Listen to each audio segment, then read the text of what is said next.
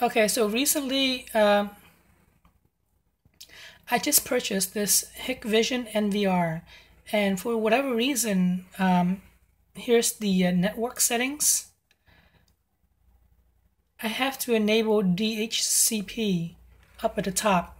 Check it, and I can get my own IP address. Well, it was assigned an IP address of 192.168.1.6.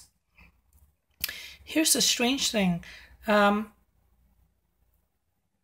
by the way, down here, there's the internal NIC IP version 4 address, which is 192.168.1.199. I don't understand what's the difference between this on the bottom and this at the top.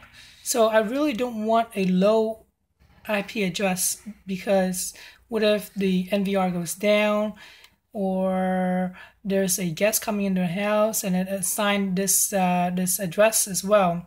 Basically, I want this to be static, and there's no way I can set it as of now. If anybody has a clue, please let me know. Alright, so I'm going to uncheck this, and I'm going to change the 6 to something very high, such as 89. The subnet is still the same, 255.255.255.0. The default gateway is 192.168.1.1. Nothing else has changed. When I hit apply, this is what happens. Operation fail. IP version 4 addresses of device and internal NIC conflict.